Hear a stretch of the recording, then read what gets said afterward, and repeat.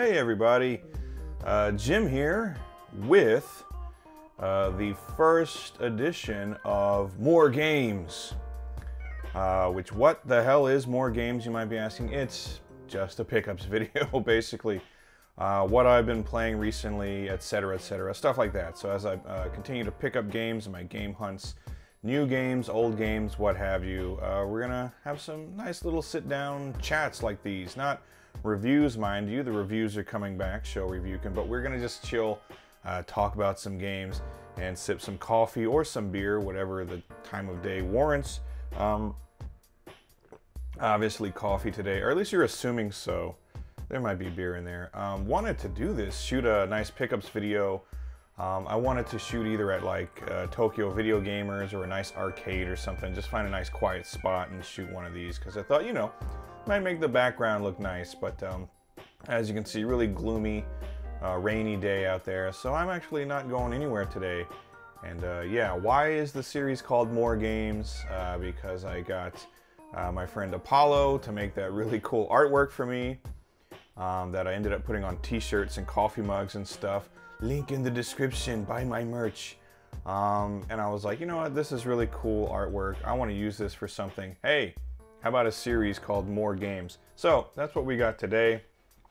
For this edition of More Games, I actually got this nice stack of Nintendo Switch shoot-'em-ups. I am quite the Nintendo Switch player these days. As my retro collecting has slowed down quite a bit, Nintendo Switch is, you know, my go-to console right now, and especially since they have so many good shoot-'em-ups on there right now. This is not, you know, I still have plenty more, but these are the ones that I picked up recently. I've been playing a lot recently, so let's check some of these out. Any of these will get my recommendation. And I will be actually doing full proper reviews on these coming up soon, but for now, let's just take a quick look at some of these, starting with this game right here, Androdunos 2. And Androdunos 2, obviously the sequel to the original, which was a Neo Geo game on the, I believe, MVS, and maybe it got a release on the AES, I'm not 100% sure. This, as far as I know, not from the original team that made that game. This is put out by Pixel Heart, and it's fantastic. It has, you know, kind of like the modern retro look, the pixel graphics look, but extremely well done. Really beautiful graphics in this game. Really colorful. Love the backgrounds. Love the designs of all the ships, things like that. Really big boss enemies. Your ship is, I don't know, kind of adorable looking. It's a cute little ship for such a kind of an intense shooter. But essentially the premise here, you have 4 different weapons that you can cycle between, and each one can be powered up individually. And you don't have super bombs, but you have super shots. And when you use that, you're temporarily weakened until it recharges. So like strategic use of your super shot is how you're gonna get through this game. But it's really fun, really nice visuals, really great soundtrack. Love it a lot. I mean, there's no multiplayer, which is, you know, something that if you like multiplayer in your shoot-'em-ups, you might not be happy with. And there aren't like a ton of gameplay modes or anything. There's really just the straight-up play through the arcade mode. But it's such a good arcade mode, just a great shooter in general, that you'll probably be happy with that. So yeah, again, great visuals, great sound design, really fun gameplay. Challenging, but not like frustratingly so, like some of the games we're about to look at here. Some of them are a lot tougher than this one. So great game, put out by Pixel Heart. Androdunos 2, Switch, pick it up. It's also available on a bunch of other stuff. There's like a Dreamcast version, and I think like PS4. I think there's even like a 3DS version or something like that. I don't know. They released this for a bunch of stuff. Androdunos 2, really cool. Next up, speaking of games that can be kind of like difficult and frustrating, did pick up a copy of R-Type Final 2. And even though the R-Type games are like really difficult shoot-'em-ups, and I get really frustrated with them for whatever reason, I keep going back to R-Type. Maybe I'm just really loving the challenge or whatever. But they're typically a lot of fun. R-Type Final 2, which that's kind of redundant. How can it be the second final? This is like Friday the 13th levels of dishonesty in the title. But So this game, like, I've seen mixed reactions to it online. Some people really like it. They, oh, okay, this is great. It's R-Type, but there's a whole bunch of others. There's like different weapons and ships and all kinds of stuff you can unlock, and it's still brutally difficult. And then some people are like, no, this game sucks. It's like too frustratingly hard. You have to die over and over and over again and unlock better ships, and then you can, you know, continue on through the main arcade mode, because you start out with, I think, 3 ships to choose from. And as you play and die, which you will, you get points, and then you can spend those points to unlock like better ships and better weapons and things like that, which makes it easier to get through the game. So it's really punishing, unforgiving. Like the first level or two, or they're not too terribly hard, but after that, this game can really kick your ass. There are a bunch of different difficulty settings though. There's like a very easy, and I think there's like a child setting or whatever. So you can adjust that as need be, but yeah, it's still like a really difficult game. There is lots of stuff to unlock. The visuals are pretty nice, I think. The soundtrack is okay. Like R-Type games, as far as I'm concerned, have never really, the soundtracks have never been their strong point. They're not like a Gradius or something like that. The gameplay itself is like slow and methodical, so the music is typically not that kind of like really heart-pounding music I like to get from shoot-em-ups. But still, I do like R-Type Final 2, even though it is a royal pain in the ass. But yeah, there it is, R-Type Final 2 on the Switch. It's also, I believe, again on like the PS4, probably some other stuff too. If you love R-Type, absolutely love it, pick this one up. But if you don't love R-Type, probably pass on this one, because it's brutally difficult and not the most popular amongst R-Type fans. Next up, this is something that's really cool. This is Raiden 4X, the Mikado remix. And if you don't know what Mikado is, it's an arcade here, or actually a few arcades here in Japan. Probably the most well-known of the like retro game arcades in the country. And they have YouTube channels that you can go and check out. They do like gaming tournaments and super plays and all kinds of stuff. They always have stuff on all their channels. But you could almost say like a famous arcade, one of the world's more well-known arcades. And they put out their own version of Raiden 4, which is awesome. I'm a Raiden fan. I've played just about every game in the series, and even though like there's they're all basically the same game. You have like the same power-ups and everything. It's just the stage layouts, the enemies, and the bullet patterns, and they just get more difficult, and there's more gameplay options, and etc., etc. That's what makes this a series that's continually worth coming back to. So this game on its own, I mean, there are a bunch of different gameplay modes. You can play the just original arcade mode, and there is, I think it's called additional mode, where there's extra stages and other various things. There's multiplayer. There's a mode where you can actually control 2 ships at once, which is really kind of it's challenging, and it's just a little distraction. I don't think, or I'm not gonna say that. Somebody definitely could beat this game that way. People are capable of anything, but it's probably not something you're gonna spend too much time on. But it's a cool little addition. Also, there's arranged music here, so they got some musicians to do fully like arranged soundtracks for, I think, like a couple of the different gameplay modes. So there's the original Raiden 4 soundtrack. There's a new soundtrack that was commissioned by, I guess, the people at Mikado. So all that stuff. There's various gameplay modes, and soundtrack is updated, and other cool stuff like that. And at its core, it's Raiden 4. If you like Raiden, you're gonna like this, because it's a lot of fun, and it's challenging. Again, nice graphics, awesome soundtrack. Both versions of the soundtrack are just amazing. So this is something lots of people are gonna have lots of fun with. Yeah, Raiden 4X, the Mikado remix.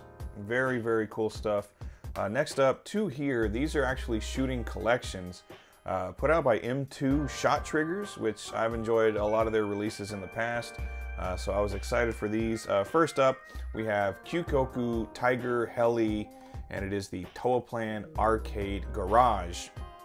And what this is they just compiled all the different versions they could of Tiger Heli and Kyukoku Tiger, which is also known as Twin Cobra. So you get the original arcade mode of both games. You also get a super easy mode. You get a custom mode where you can tweak various options with the arcade.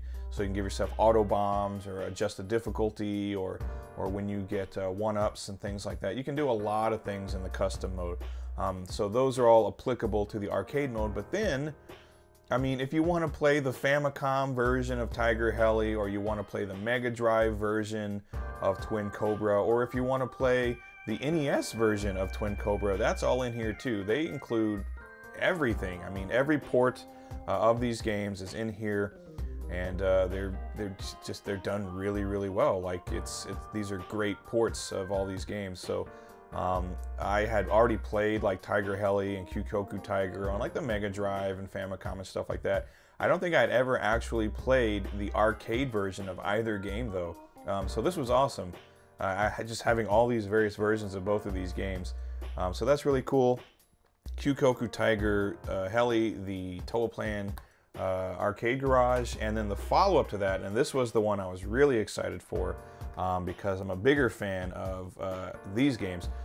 This is Hisho Same Same Same, the Toaplan arcade garage, and this has Hisho Zame, which is Flying Shark, which is cool enough on its own, but it has Same Same Same, aka Fire Shark, which is just awesome. Fire Shark is one of my favorite Mega Drive shooters for whatever reason. It's really simple, but it's a lot of fun, and it's like the only shoot 'em up on the Mega Drive that I've been able to clear without dying. Like, I play a lot of shoot 'em ups, but I'm not especially good at them. So yeah, Fire Shark is one of the ones that I played it so much, and I found the difficulty manageable enough that I was able to finish it all 10 stages without losing a ship. So that's cool. But here again, you get the arcade versions of both games, which again, I'd never actually played the arcade version of Fire Shark. So that was like great, actually getting to play that. And again, there's the arcade mode, there's super easy mode, and then there's the custom mode where you can work with all kinds of different options. And then the same thing for Flying Shark.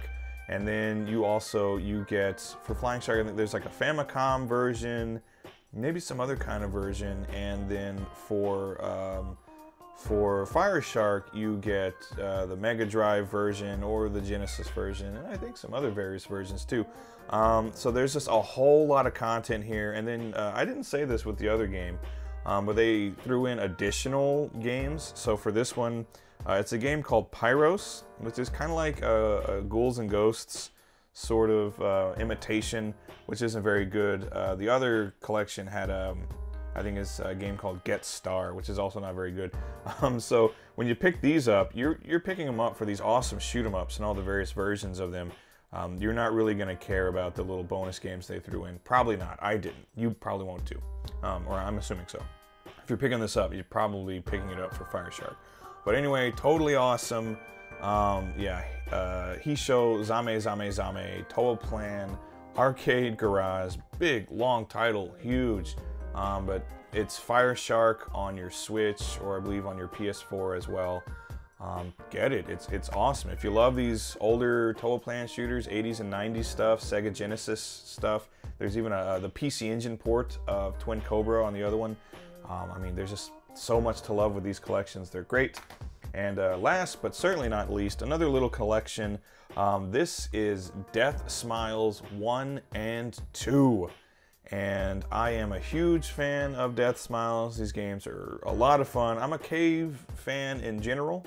You know, big fan of like Dodon Pachi and Akai Katana, stuff like that. But Death Smiles, these games are especially cool to me because one, they're really great shoot 'em ups. They're really fun and challenging. But I love the aesthetic, the kind of like gothic, I don't know, almost Nightmare Before Christmas kind of aesthetic they went for, which is just, it's great. So I love the visual designs of these games. The first game especially, love the 2D artwork there. And then the second game is cool too. It's Christmas themed. I don't think the 3D polygon graphics look quite as good as the original game, But still, great looking games, amazing soundtracks on both of them, and then the gameplay is just fantastic. If you've never played them, side-scrolling bullet hell shooters, you can fire in either direction, and you select from a group of little kind of like gothic Baroque era dress, like orphaned teenage girls that fly through the air. They're like, and they use their magic to destroy all kinds of monsters and things. So yeah, beautiful visuals, great soundtrack, absolutely amazing gameplay, and this being a collection, let's see, there's a whole bunch of different versions. So there's original Death Smiles, they have the arcade, the version 1.1, and then the normal mode, which was made for consoles, I believe, when they released these on the Xbox 360. Then you have the Death Smiles Mega Black Label, which is very cool. It changes a lot of things, gives you an additional character, other various alterations to the gameplay, and that also has the arcade version 1.1 and normal mode. And then you get Death Smiles 2X, which again is the version that was, I believe, released on the Xbox 360. And you get the arcade mode, you get an arranged mode, and then you get a 2X mode. So that's awesome. So you get basically 3 different games with 3 ways to play each game. And so that's a whole lot of shoot 'em up to play. A lot of fun. Again, just, you know, some of the best. A lot of bang for your buck on this one. So Death Smiles 1 and 2 on the Switch. Also pick it up for whatever else it's available on. I imagine, actually, I 100% believe it is on the PS4 as well. Pretty much anything I talked about here, you can also pick it up on the PS4 if that's your bag. But I've got all these on the Switch, so I can play them on my TV here. I can take my Switch to go and play some Death Smiles or Fire Shark on the train on my way to work. And that's really cool. So anyway, all right, that's it. That's it for this edition of More Games. Because yes, I'm going to use that artwork every single time. I love it. It's the Tarman version of me. Who doesn't love that, right? If you could have a zombie version of yourself, I guarantee you would. And then you would make an entire YouTube series based around it. Yes, you would. Don't deny it. Anyway, so that's it. Let me know down in the comments. Have you played any of these? Have you picked them up? What are your thoughts on them? Personally, I'm enjoying everything I picked up recently, and again, full reviews of some of these games will be coming up, courtesy of KidShoryuken, which are in the works right now, so look forward to that. But that's it. Go ahead, check out down in the description, as I alluded to earlier, the More Games design, that's on t-shirts and other things. There's also other various logos and t-shirts and stuff you can find on my spread shop. So if you want to pick up a t-shirt or something, the link is down in the description with links to other various social media stuff like my Twitter and Instagram, whatever. I'm not too active on those things, but it's there if you would like to follow me on that stuff, if that's something you care about at all. And again, with that being said, thanks for watching, everyone, and I'll see you on the next edition of More Games. Take care. Goodbye.